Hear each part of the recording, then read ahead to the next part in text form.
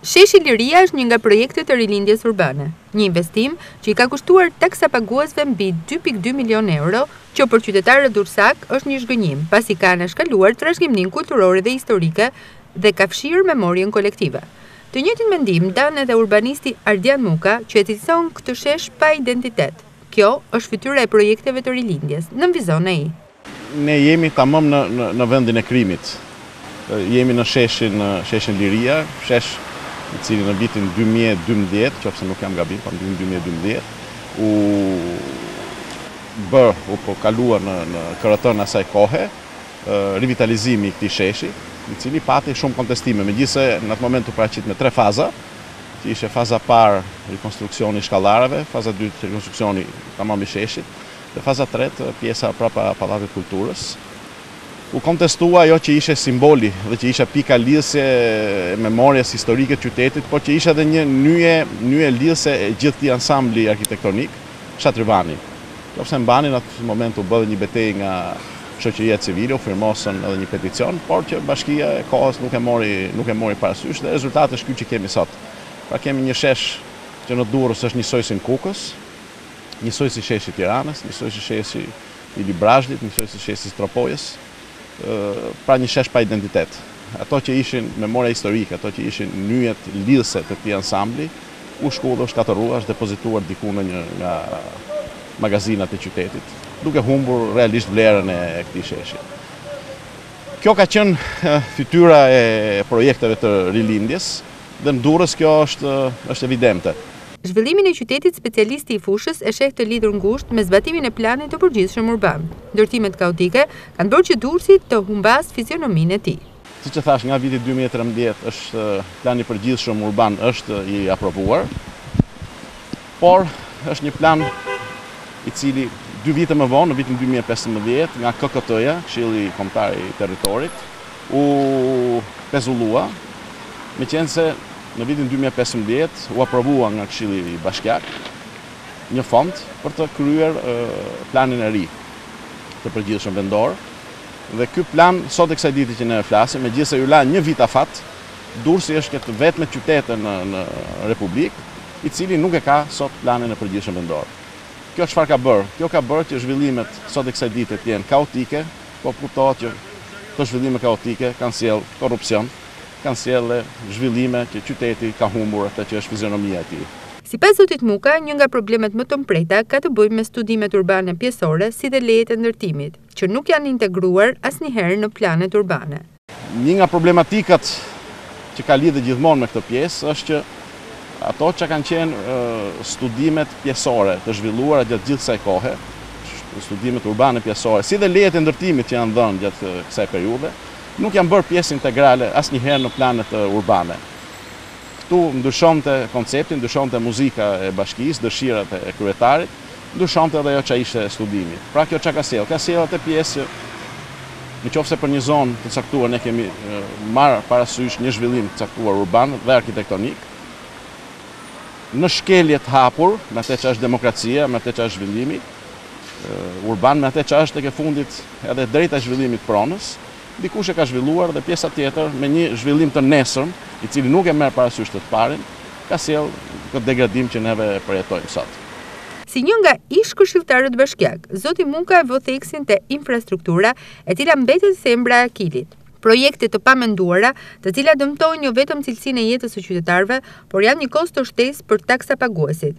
Bëhen rikonstruksione rrugësh duke anashkaluar infrastrukturën sekondare dhe duke bërë që të ndërhyet disa herë në të njëjtin aks. Shembulli konkret janë ndërhyrjet e kryera nga ndërmarrja e ujësiellës kanalizimeve Durrës, thot zoti Muka. Infrastruktura e qytetit sot që ne flasim është jashtëzakonisht problematike, si në sistemin rrugor, në sistemin e furnizimit me ujë, mbetjet urbane, po ashtu edhe kanalizimet. Nëse do t'i marrim një nga një, do kërkonte kohën e vet, po 2 minuta mund t'ia kushtojmë edhe kësaj pjese, meqense thash sistemi rrugor është një sistem i cili Durrësi është i bllokuar. Nuk ka një vizion për zhvillimin e kësaj.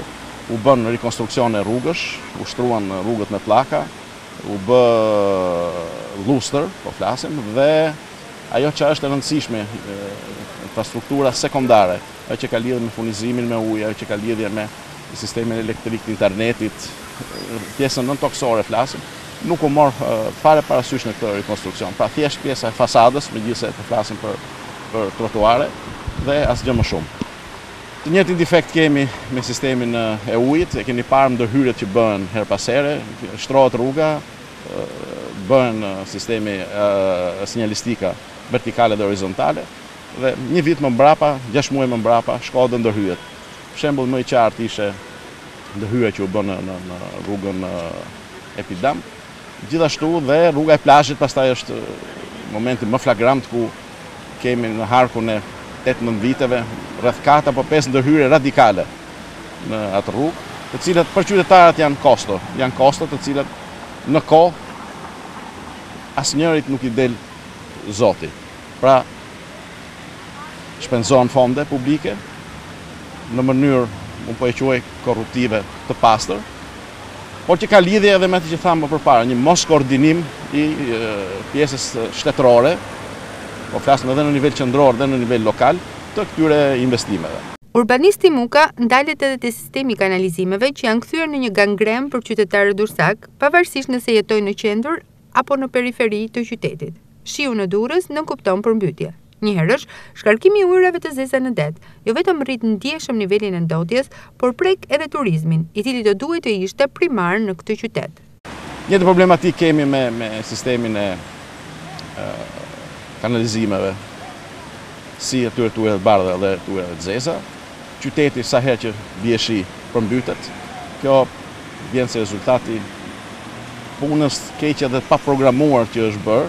Nuk kemi një hartë që ku duhet të ndërhyjmë në qytet, meqense ka humbur kjo që quhet memoria historike. Pra, ndërhyrjet që janë bërë vit mas viti, kohë pas kohe, nga ana e bashkisë nuk janë të pasqyruara, sepse po të ishte diçka e tillë kryer, me siguri që nuk do bëheshin këto lloj problemesh. Problematika kryesore që ka qyteti është që ujërat e zeza në pjesën më të madhe, si në pjesën e qytetit, por edhe në dy periferit, në zonën e Plepave dhe në zonën e Porto Romanës, shkarkohen ujërat e zeza direkt në det, duke ndotur edhe atë pjesë që pastaj ne kemi si parsor që ka lidhje me turizmin, atë që ka lidhje me ambientin. Vendi i grumbullimit dhe i depozitimit të mbetjeve urbane është një çështje pazgjidhje, sipas zotit Muka. Ndotja e ambientit përkthehet në sëmundje për organizmin ton. Shpreh ai, djegja e mbeturinave është një fenomen që vazhdon të ndodh. Sa i takon pjesës mbetjeve, qytetit, e dihet që është një nga gangrenat e qytetit Durrësit. Megjithëse është aprovuar gjendja emergjencës ambientale, ka kaluar mbi një vit e gjys, flasim tani dhe asgjë akoma nuk është bërë. Në zonën e Porto Romanës vazhdojnë të digjen plerat në gjendje të lirë dhe kjo është një nga problemet mjaft thelbësore që ka qyteti, meqense kemi ndotjen e ujit, kemi ndotjen e ajrit, kemi edhe ndotjen e tokës, të cilat neve na përkthehen pastaj në shëndet. Përsa i takon administrimit të territorit, urbanisti shpreh se përveç ndërtimeve sporadike apo të palishme në brendësi të qytetit, rasti më flagrant lidhet në mënyrë të drejtë për drejtë me zonat më të lakmuara që janë në breg të detit. Përsa i takon administrimit të territorit, bashkia ka treguar që nuk ka qenë zonja që ta bëjë këtë pjesë. Bashkia e kaluar, por edhe bashkia aktuale, shoh që hecin në të njëjtin vizion. Pra, duke mos pasur pjesën e planifikimit urban dhe master planit të qytetit, duam apo s'duam, neve hapim rrugën ndërtime sporadike, po edhe ndërtime të jashtëligjshme. Përveç pjesës qytetit, brendësit qytetit, rasti më flagrant ka lidhje me atë që është vija parë, vija e detit. Meqense është dhe një zonë më e lakmuar flasim, duke filluar nga plazhi qytetit, flasim nga zona e Plepave deri në zonën e Currilave, kemi ndërhyrje të cilat janë bërë nga privatët, në shkelje me të gjitha normat ambientale, por dhe me atë që është panorama e vijës bregdetare. Gjithashtu, ndërhyrjet që ka bërë bashkia dhe ndërhyrjet që kanë bërë me studime për flasim nga ana bashkisë, siç ishte restaurimi i fasadave, është diçka që për mendimin tim nuk është kryer në mënyrë profesionale. Nuk është kryer në mënyrë profesionale sepse u ndërhyj thjesht për t'i dhënë një bojatisje dhe nuk u bën ato që ishin realisht problemet e qytetit, problemet e banorëve. Pra, sjelljen e fasadave në gjendjen e tyre fillestare, duke respektuar atë që është arkitektura e qytetit. Gjithashtu, komplet pjesa e hidroizolimit, pjesa e termoizolimit, që u bë investimi nuk na kushtonte asgjë që të ndërhynte edhe në rritjen e nivelit të eficiencës termike. Bulevardi kryesor që nis nga Bashkia deri te hyrja e portit, për zotin Muka është një model i ndërhyrjeve pa kriter. Kjo hapësirë është lënë në mëshirë të fatit. Një problem që neve po e ndeshim sot e kësaj dite është bulevardi kryesor, zona që zbresim nga Bashkia për tek hyrja kryesore e portit, që është edhe pjesa e Durrësit vjetër, një nga zonat më të bukura do ta quaja unë, por që po ndërhyjet ashtu siç është bërë gjithë qyteti, po ndërhyjet në mënyrë brutale nga private, duke mos pasur një vizion se ku do shkojë kjo. Dhe megjithëse neve kemi shembuj të mirë, siç është Shkodra, siç është Korça, që është ndërhyrë në pazarin e vjetër, si që ndërhyet tek e fundit edhe në një nga bulevardet e Vlorës, bulevardi i Durrësit është lënë në mëshirën e fatit. Dhe në dëshirën e privatit. Pra, dikush zhvillon një arkitekturë të stilit fundit italian, dikush bën një stil barok, dikush bën një stil rokoko, dhe vjen fundi kemi atë konglomerat ku realisht ka humbur ajo që ishte fizionomia e asaj pjese që Durrësit i duhet t'i ngelej. Në konvështrimin e urbanistit, Durrësi përfaqëson sot një qytet pa vizion që po humb identitetin. Ndonse specialistët e kanë ngritur zërin, realiteti flet një tjetër gjuhë. Dëmet janë kryer. Do të duheshin ndërhyrje radikale, por edhe shumë vullnet për të rikthyer qytetit atë që vitet po i marrin, identitetin.